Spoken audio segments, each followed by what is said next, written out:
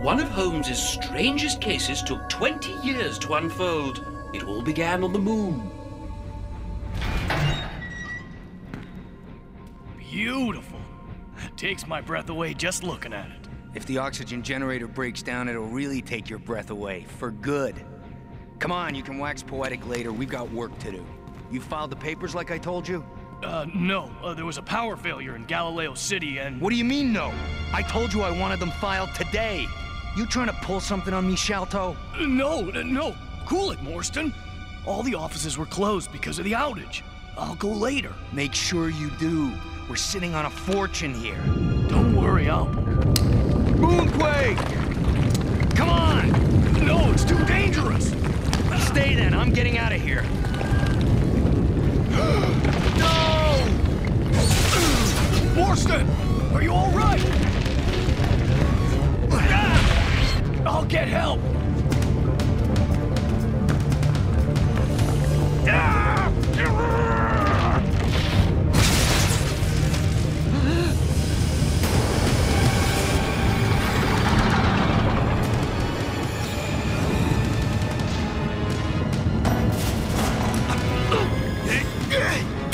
Shalto, stop!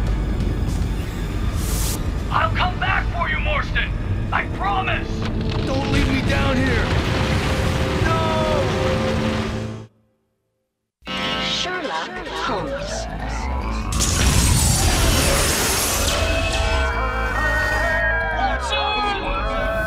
Bring Sherlock Holmes back to life. Back to life.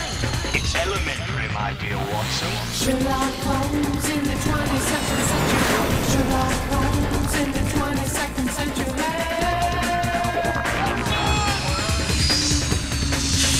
Sherlock Holmes is on the case. Moriarty.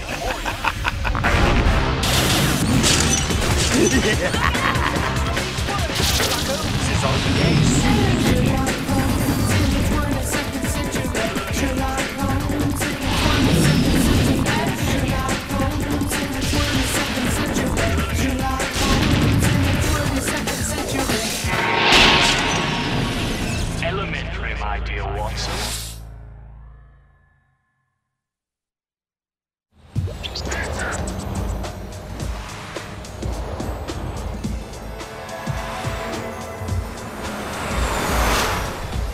20 years later, a young lady came to Holmes and me. She found herself in most peculiar circumstances.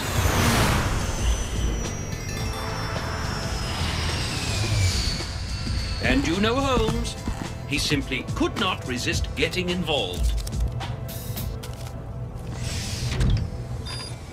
This case already presents an interesting challenge, Watson. I say, Holmes, this is too much. How do you know the young lady's not selling vacuum cleaners or some such? Eyes and brains, sir. Eyes and brains. First, look how worried she is. There is some sort of mystery in her life, but it is not a matter for the police. Otherwise, she would be there, not here. Second, observe her luggage. Brand new and not much of it. She is undertaking a short journey, which may be the source of her concern. Third, her new clothing and ring. Difficult to afford such luxurious items selling vacuum cleaners. Well, what are you waiting for? Ask her in. Offer her some tea. Yes, of course. Now, where is it? Miss Morstan, may I present Mr. Sherlock Holmes? Thank you for seeing me on such short notice, Mr. Holmes. I hope to hire you. I'll pay whatever fee you ask. Within reason, of course. That will not be necessary, Miss Morstan. This is one case I will take for the sheer pleasure of it. Watson, I've eliminated the impossible and the improbable, and I can still not deduce where, amongst my notes, you have hidden my lunar passport. I must find it. We are accompanying Miss Morstan to the moon. How did you know? I've told no one. Ah, here it is. That is my job, Miss Morstan, to know what others do not. How do I do it? Simple, really. I deduced you were going to the moon because you are wearing these lunar striders. Shoes which are heavily weighted to give you stability in the low lunar gravity, but cause no end of discomfort while on Earth, and cannot help but make noise whenever you walk. Not to mention the fact that there is a lunar shuttle ticket protruding from your bag. Finally, I deduced that you needed my help from the very fact that you came here to Baker Street. Call a hovercab, Watson. We have a shuttle to catch. The lunar shuttleport, my good man, and with haste.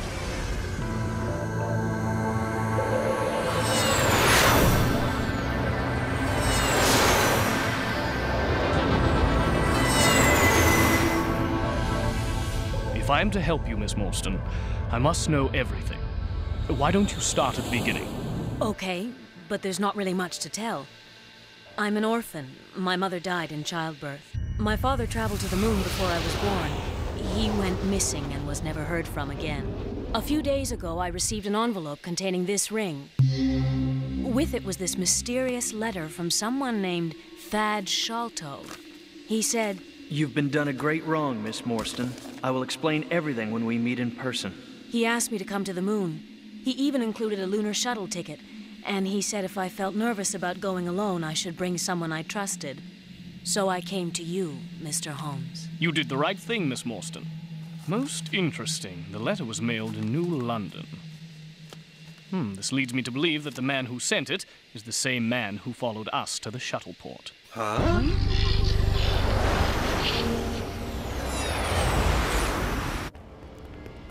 You two proceed to the windows and have a look. I shall be along shortly.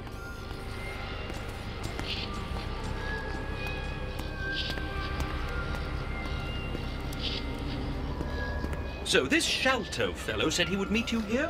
Yes, he said to wear this ring. Mr. Thad Sholto, I presume? Yes, and you are? Sherlock Holmes. At your service. Pardon me, but one cannot be too careful. What was in that envelope you sent Miss Morstan? A Copernican ring, a shuttle ticket, and a letter. Why do you ask? Just making sure you are the same man who sent the letter. Come, Miss Morstan is most anxious to hear what you have to say about all this.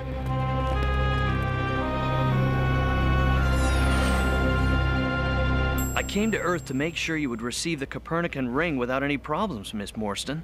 Which is why the package was mailed in New London, I presume. Now you will learn what all the mystery is about. The story I'm going to tell you may seem unbelievable, but I swear every word is true.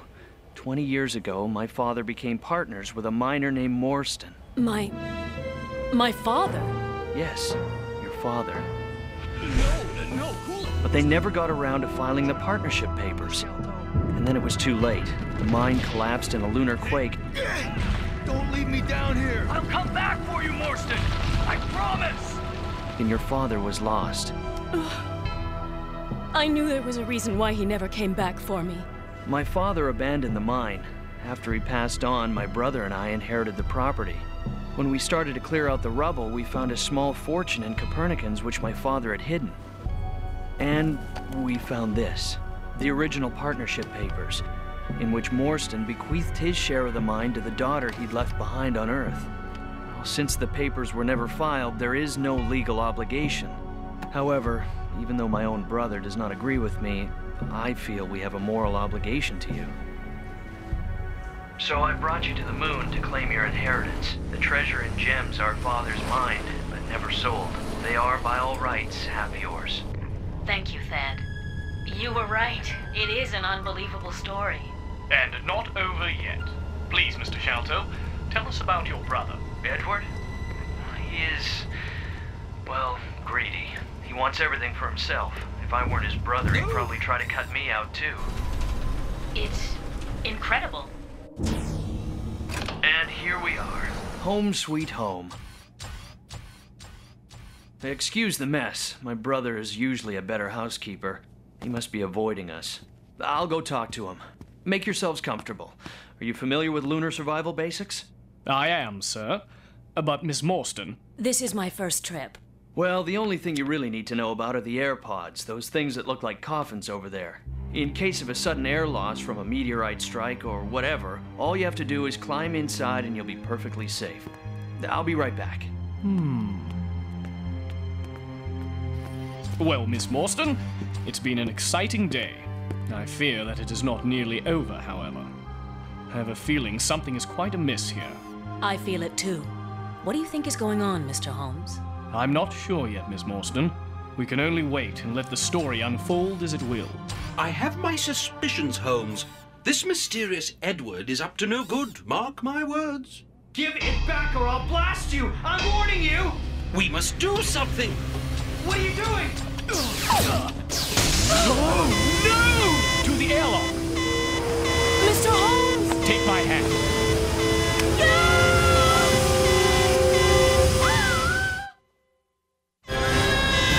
The coffee table, Watson! Block the hole with it! Brilliant, Holmes!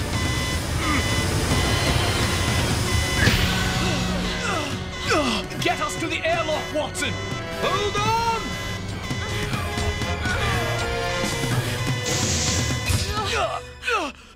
You must suit up! The oxygen generators will automatically shut down as the pressure drops. Stay here, Miss Morstan. Watson and I will look upstairs.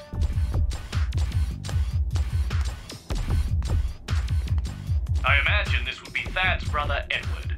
See what your med scan picks up. The data shows he's in suspended animation, induced by the activation of the emergency air pod. These must be the older models. The newer ones don't put you out automatically. Then he shall keep. My brother attacked me. He took the gems. I tried to stop him. He's losing consciousness. Vital signs sinking. He's going into suspended animation, but I don't think he's in any danger of cardiac arrest. But in imminent danger of another kind of arrest.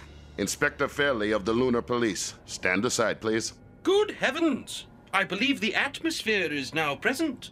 Along with the local constabulary. Most observant of you, Watson. Allow me to introduce myself, Inspector Fairley. I know who you are, but you have no authority up here. We can solve our own cases, thank you. Take him to the hospital for revivification along with his brother, but keep him under armed guard. Wait! Young Thad did nothing. It was his brother Edward behind it all. His brother, who is unconscious in an air pod and cannot defend himself? His brother, who called us fearing for his life? Really? What do you mean fearing for his life? We are the ones who were almost sucked into the vacuum of space. Listen for yourself. This is an emergency. My life is in danger. My brother's outside. He's trying to steal my gems and get rid of me. You have to help me. Please remain on the line. An operator will We may be provincial here on the moon, but we try not to overlook the obvious. Have a nice trip back to Earth, Mr. Sherlock Holmes, and give my regards to New Scotland Yard. You can't let them do this, Holmes. Fret not, Watson. That recording proves nothing. Come, we must examine the real evidence. Starting here, this remote control device was apparently not obvious enough for Inspector Fairley. Watson, please perform a complete analysis. Scan for any DNA residue, and see if you can discern what functions it controls, if any. Ah, there is DNA present, but its identifying pattern is not present in any of the New Scotland Yard's current databases. It most certainly did not come from Thad Shalto or his brother. As for the remote function, whatever device it controls no longer responds. I believe it is an older model control, originally used in mining endeavors. Thank you, Watson. Most enlightening. The police took Thad. I tried to stop them, but they wouldn't listen. Little has changed in the last 300 years, I'm afraid. Don't worry, our friend Thad will soon be free. Excuse me. What is he doing? Detecting, Miss Morstan, or as he would say, using his eyes and brains. Watson, what do you make of this? I say, it's as if the ionizer blast came from outside the window. But that's impossible. The window material is melted on the outside edge, but jagged and broken on the inside edge. And there are traces of lunite, a commercial mining explosive commonly used in airless environments. Most observant. Come with me. I believe the answer to this conundrum lies in the mine, not here.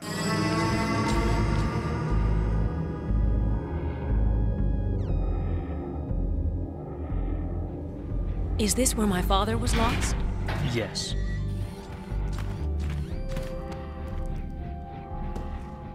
Watson, this area would not have been affected by the explosion in the living quarters. Scan the area for any recent traces of lunite residue. I believe it will lead us to the answers we seek. Interesting. There are traces of lunite residue on and around the spacesuit, but nowhere else. However, my scanners detect something far more intriguing. A biological life form hiding behind this air grate. Stop! We're coming after you!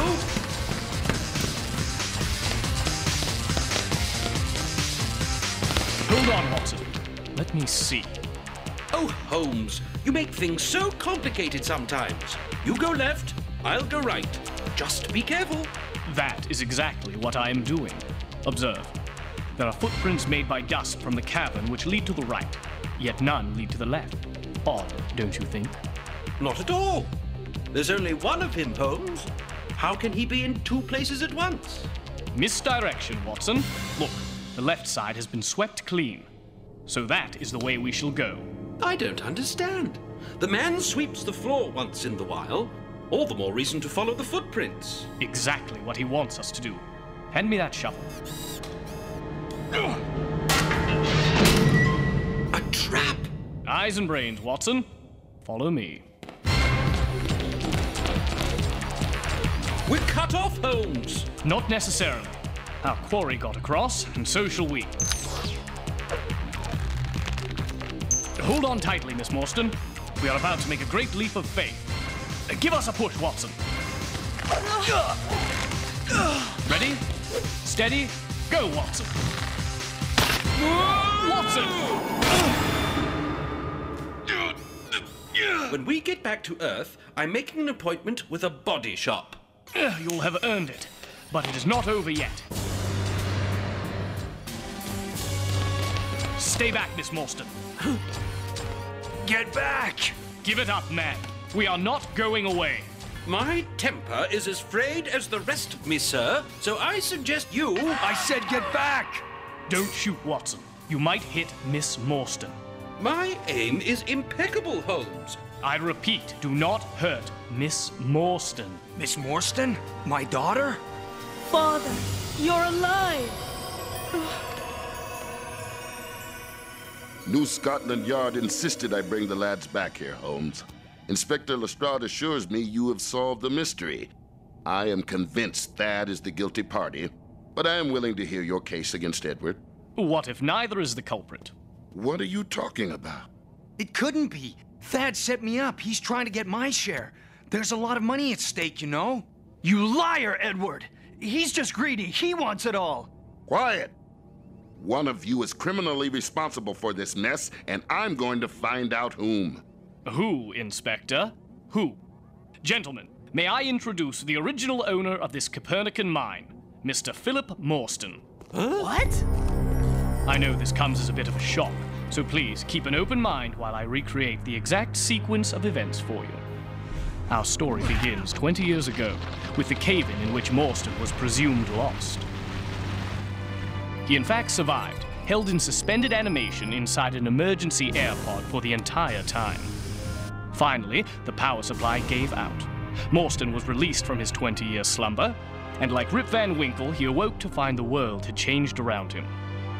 Morstan overheard Edward and Thad arguing over their father's Copernicans. He had no way of knowing they were arguing over whether to give some of the gems to his daughter. Morstan felt the gems were rightfully his, and came up with a plan to get them back. Just before Thad was to return, Edward Shalto was startled to see someone in a spacesuit lurking outside the window. Who else could it be but his brother? But it was Morstan, booby-trapping one of the windows with a remote-controlled explosive charge of lunite. Thinking it was his brother come back to ambush him, Edward did not notice that he had spilled his soft drink in his haste. He locked the door to buy himself some time and ran upstairs to call for help. Morstan got in through the air shaft system. He overpowered Edward and forced him into the emergency air pod, which put him into suspended animation. While Morstan was searching for the Copernicans, Thad arrived with the rest of us. Morstan was not expecting anyone and had his spacesuit audio off, so he did not hear us. Thad went looking for Edward and discovered the intruder.